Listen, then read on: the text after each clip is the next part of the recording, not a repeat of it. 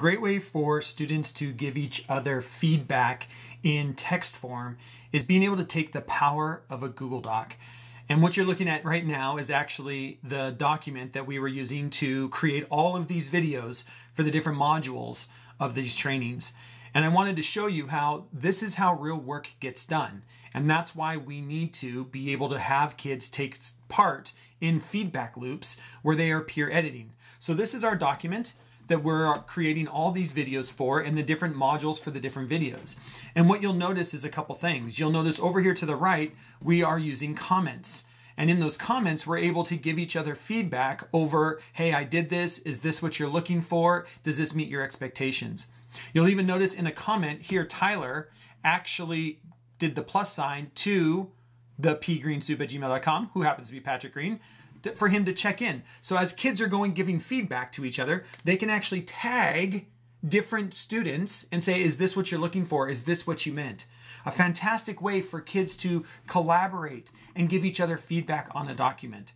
And as we scroll down, you can see that it constantly goes back and forth. We have affirmations from the teacher, if you will, with Patrick putting this together and running this for us.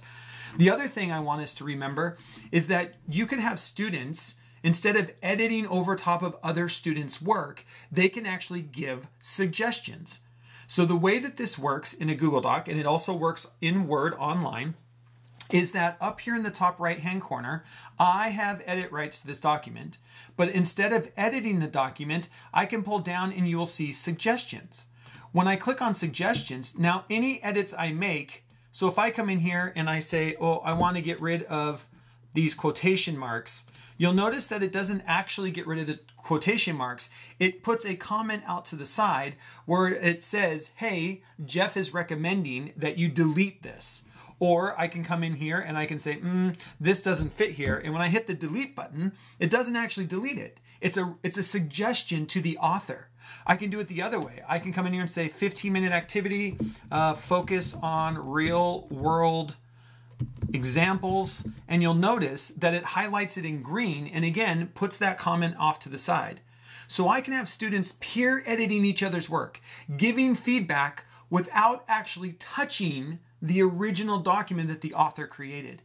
All I have to do is come up here to the top right-hand corner and change this from editing to suggestion. A great little hack for kids to give each other feedback and collaborate on a document together.